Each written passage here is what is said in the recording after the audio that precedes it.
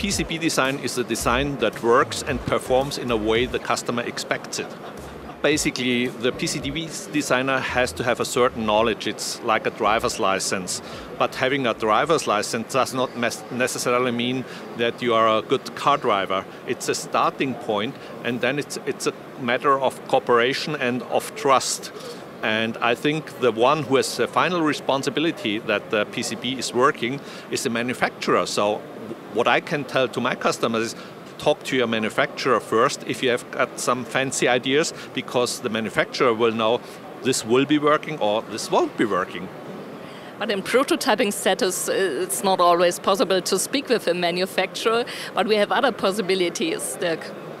We prepare every order as if it was an order for 10,000, 20,000 volume production, even if it's only one or two pieces that we have to make. So, and that is something that we stand by. We go for industrial quality from day one, from the first prototype you make. So it's not your data. If it's not okay, you will get comments back, and you will be spoken to for everything which is not okay to go into production. So, and that is very important for people to know, that clean the house from the very beginning. And don't wait until you go for the 1000 series, because even for the prototype, these things are important. Yes, this is very much important to put this into consideration already at the prototype, because you always, when you are doing big numbers, you have wear of your tools, and so you have to have certain tolerances. And this is something which some young designers must learn. You may have constraints in your design system, but depending on which machine you manufacture it later and what the machine tolerances are, this might have an immediate feedback on your design tolerances. A manufacturer has a checklist. Go through the checklist with your manufacturer before you even start designing.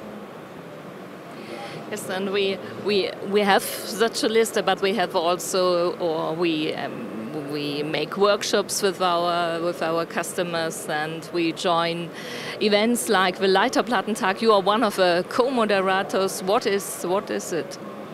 I think it's very interesting, because you have to be open-minded, and especially if you're working in a technical profession, we have lifelong learning, and technologies improve. Things which haven't been possible 10 years ago are state-of-the-art technologies. Like thinking about lasered microwires, which were pretty exotic 20 years ago.